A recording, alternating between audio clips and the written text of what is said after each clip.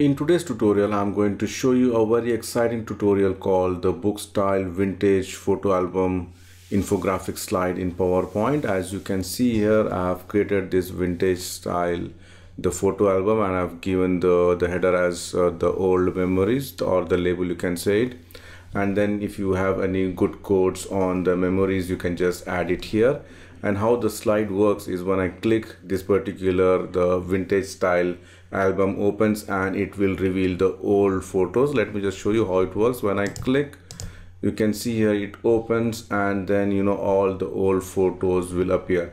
Actually, these are not old photos, these are very real color photos, but I have converted that into a grayscale and it looks a very old look, you can see here. And then when I click next, it turns the page and it will reveal the another set of images. Like this, you can add as many pages as you like. And when I click, the album closes and it says thanks and memories last forever. So you can make a very good presentation or very good photo album or any other thing from this particular template. And if you have not subscribed to my channel PowerPoint University, please subscribe it now and make sure to enable the bell notification icon, as well as share and like my channel. And you can join my WhatsApp group with the help of this link, and it is also provided in the video description section. And if you like to contribute to my channel, you can do it through PayPal or Patreon. And I have used this particular image as a kind of a old paper style which I have downloaded from the net. So let's start the tutorial. Add a new slide and go to view, enable the guides, then go to insert, shape, select a rectangle, draw a rectangle depending on your requirement. Maybe I'm going to use this much size. So don't add exactly in the center, just give some space here, you can see here. Then shape outline, make it no outline, and you can give some dark color here. Then I'm going to add to the right side also, press Ctrl D to duplicate and then give the equal spacing there. And then what I'm going to do is I'm going to add one more rectangle. I'm going to give some light color to that. Or I'm going to add a paper instead of that one first. Let me just select the rectangle, draw the rectangle. You can see here, I just leave some part at the top and the bottom and on the left side also. And then shape outline, make it no outline. Then I'm going to insert the image which I have downloaded from the net. So you can see here, this is kind of a very old torn paper look. So I'm going to do that one. So either you can do two ways. I can just simply copy this one. You can see here, copy, and come here, right mouse click, go to format shape, under fill, picture or texture fill, and you can use the clipboard. You can see here the clipboard, the moment I click that one, so that paper has been added here, you can see here. Or you can just go to insert, and from the file also you can select any better image. If you have, you can select that one. And then I'm going to select this, duplicate here, you can see here something like this, and add the other side also, and make sure that the equal spacing has been given. Now I'm going to add one rectangle here, one more rectangle. You can see a small rectangle I'm going to draw, and maybe this much size. Shape outline, I'll make it no outline, and shape fill, maybe I'm going to give this color, light color. Press Ctrl D to duplicate and add the other side also, something like this. Then if you want, you can just make it to the top also, not a problem. And the background, I want to use some dark color here, so I'm just going to select some dark color background. You can see here something like this. And then if you want, you can add some rectangle also on the corners of the page. So I'm just going to draw a rectangle, shape outline, make it no outline, and shape fill, I'm going to give this color, some tan color, and then rotate. You can see here I can make it flip vertical and put it here something like this. Press Ctrl D to duplicate, bring it down, and again rotate. You can see here I can rotate, flip vertical again. I'm going to add one here.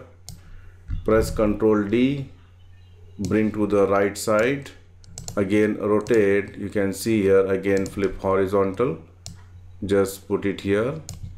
Ctrl D and bring it the other side, and again I'm going to make it flip vertical. So you can see here this has been added. And for this paper also you can give this shadow effect. I'm going to make it the right, and you can increase the distance. And for this I'm going to make it the shadow effect towards the left and increase the distance, something like this. So once this is done, make sure that it is aligned properly on this paper, you can see here. And then I'm going to give a spiral binding look. So for that, let me just zoom in. I'll just align it properly. Okay, now what I'm going to do is go to insert shapes, select the oval shape, draw oval shape by holding the shift key, a small one. Again hold the shift key, you can reduce the size, something like this. And then shape outline, make it no outline, and shape fill, make it black color, you can see here. And press Ctrl D to duplicate, add the other side, you can see here. Then go to insert shape, select the rounded corner, draw a rounded corner and make it fully rounded, and reduce the the size, and you can just put it here, and you can reduce the width also, something like this. And shape outline, make it no outline, and shape fill, you can give some light color, and if you want you can give some shadow effect which is offset bottom, something like this, you can see here. Maybe you can do a gradient fill also, but I'm not going to use. I'm going to select these three objects with the help of a mouse, press Ctrl G to group it, Ctrl D to duplicate it, and then give some spacing.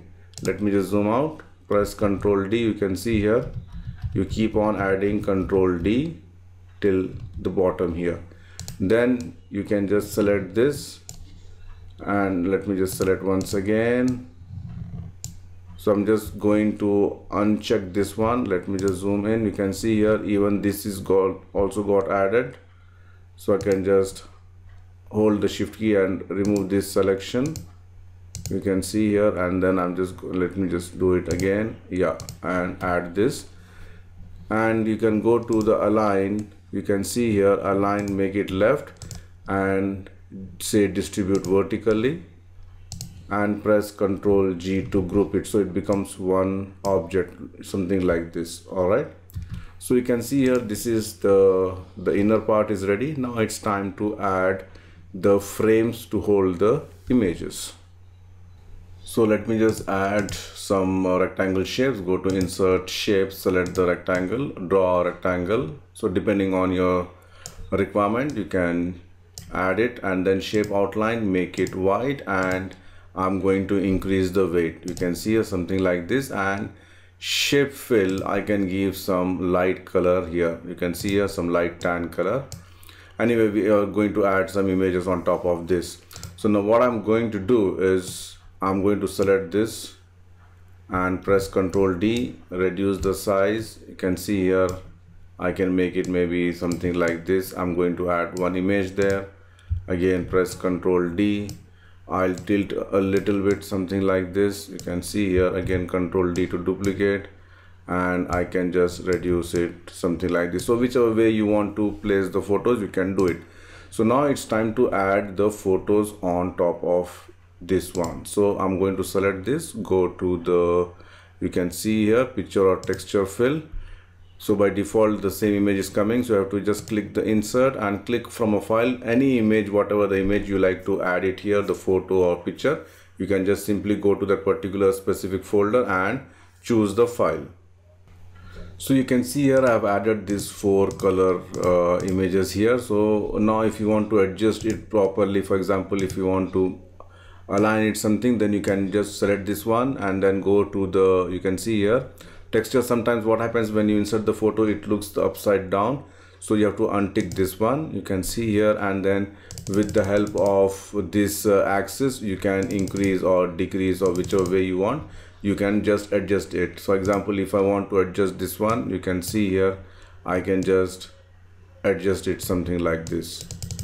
All right, so now these photos doesn't look like of a vintage, so I'm going to give the effect of a vintage or the old kind of thing. So I'm just going to select all these 4 photos, go to format, color, and I'm going to choose the grayscale. Can you see here I've chosen grayscale. Now what happened here is I want to give more a kind of a vintage look, so I'm going to select this, press Ctrl D to duplicate, you can see here. Then you go to the shape effects. Here you can just select solid fill here, and here shape outline, I'm going to make it no outline, so it looks something like this.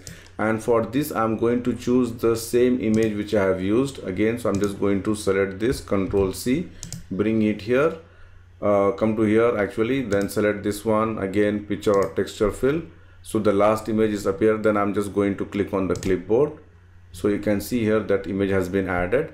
Now increase the transparency level. Can you see here? Increase the transparency level, and then just you can see an on top of that add it.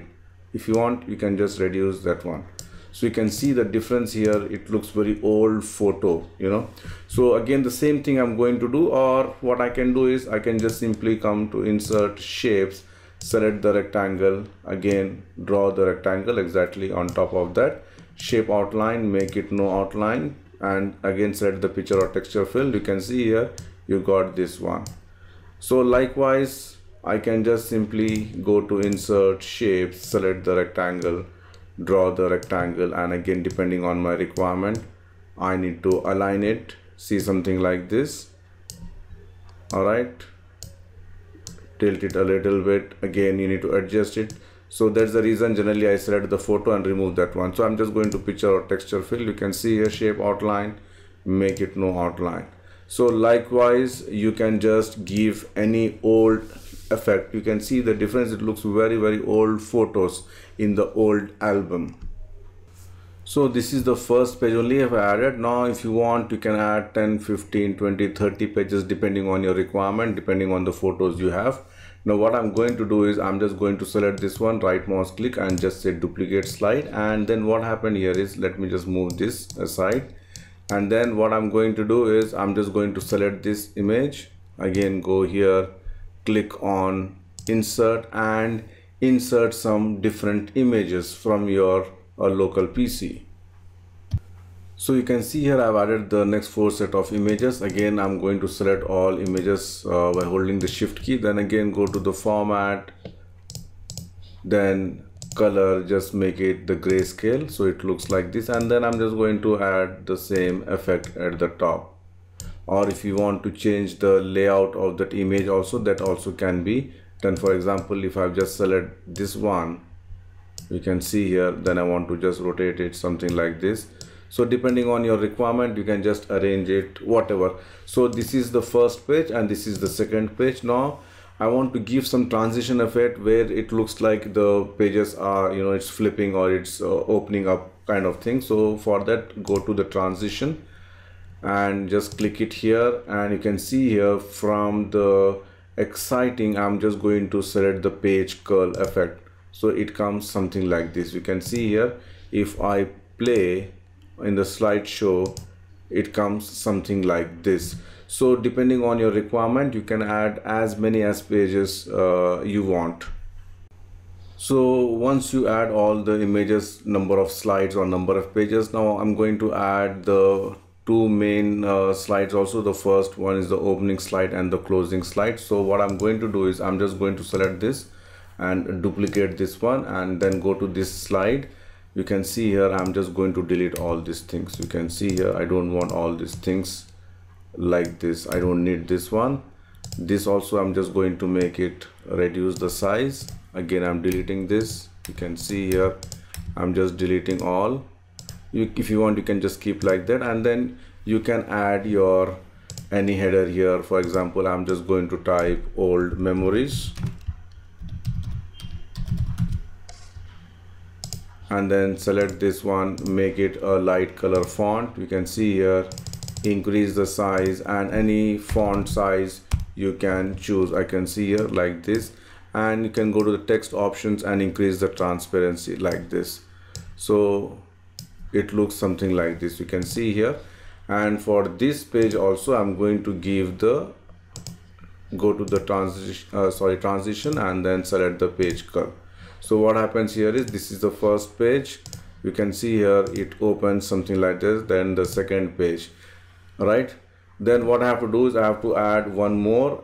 Again I'm going to select this, duplicate this one. You can see here now I'm going to delete from the left side. You can see here sorry, the right side I'm going to delete and the left side I'm going to keep. Again, reduce the font, the spiral one, delete all these images. You can see here, this also I'm going to delete, or let it be, we can keep it. Then go to insert text and you can give, say, thank you or whatever. For example, give the same thing. Again, any good font of your choice you can choose, and it looks something like this. So let me just do it from the beginning. You can see here the old memories, and the album, the vintage album opens, then the first page, the second page, and then it closes, it says thank you. So it is very useful for your day-to-day presentations.